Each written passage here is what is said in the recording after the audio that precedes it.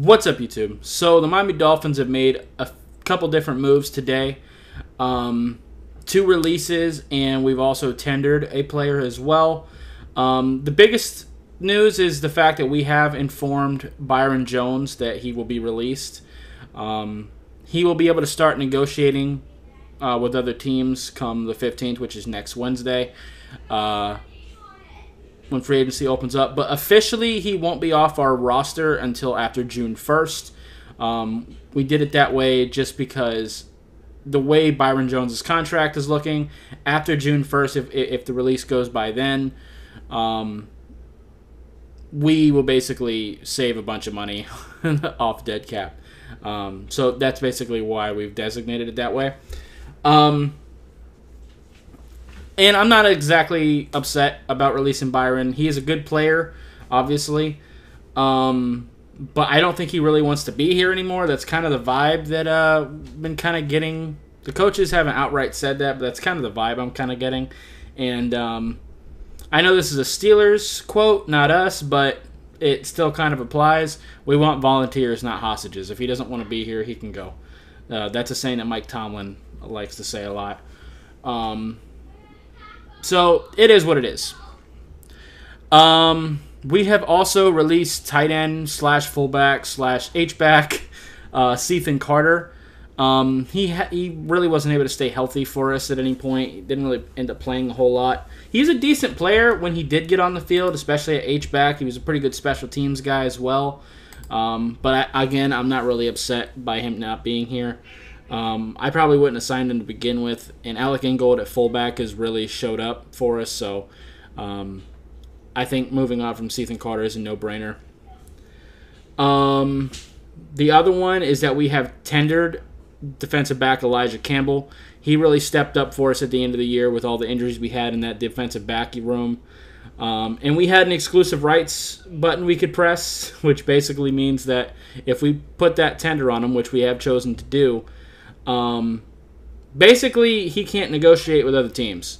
And we basically get him at a league minimum contract, which is great.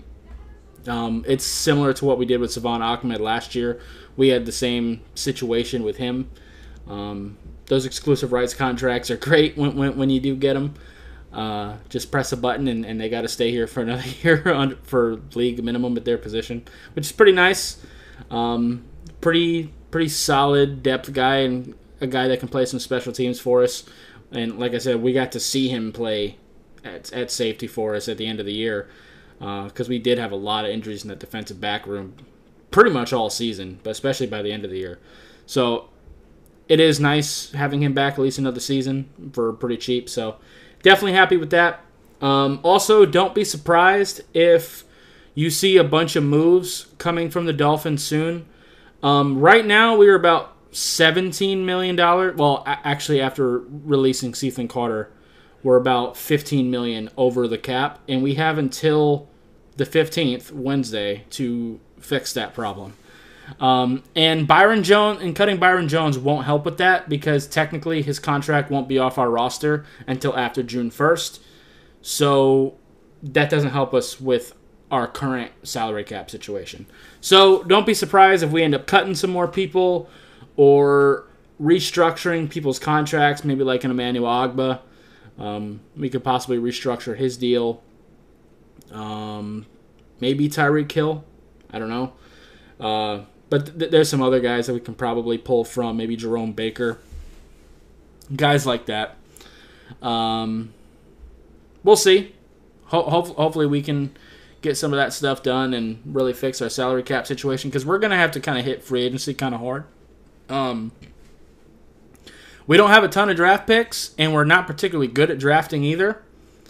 So I really want to address a lot of our issues in the free agency. And currently, if we don't re-sign anybody, we don't sign anybody, and we don't draft anybody at running back, we don't have a single running back on this team. Every running back we had last year was on a 1 year left on their deal. That's why in the preseason I was, kind of saying I wanted to keep Zonovan Knight, who ended up going to the Patriots. And I wasn't wanting to put him on our practice squad because I knew someone would sign him. And that's exactly what happened. I was personally ready to cut either Cethan Ahmed or Myles Gaskin and just run with Zonovan Knight. That way we would at least have a running back on the roster.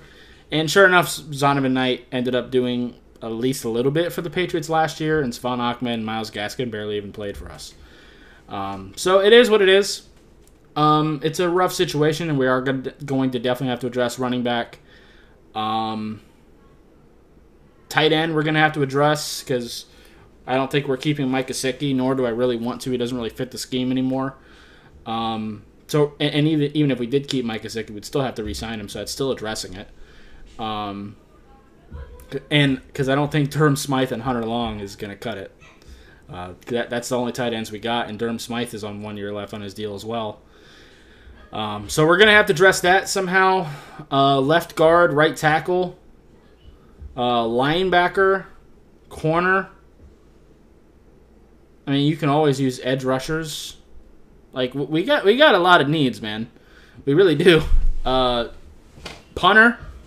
We got to figure out. I'd like to keep Thomas Morstead for another year if he doesn't retire. But again, he was on a 1 year deal, so we're going to have to do something. Either re-sign him, or if we don't re-sign him, we'll have to replace him somehow. And I think we should at least take a look at some kickers too. I'm not saying cut Jason Sanders right now, because if you look at kicker across the league, it's pretty whack. But I'd at least do your due diligence on looking at some kickers. So, yeah, it's a lot of moves, and we're going to have to figure out some cap space. Because right now, like I said, we are about $15 million over the salary cap. So we are going to have to figure that out. And like I said, we can definitely restructure some deals and stuff like that, and we should be fine. But we are going to have to make some sort of moves. But anyway, that's going to do it for this video. If you liked it, appreciate hitting that like button. Have any questions or comments in the comments down below. Subscribe if you haven't already, and I'll see you next time. Bye, guys.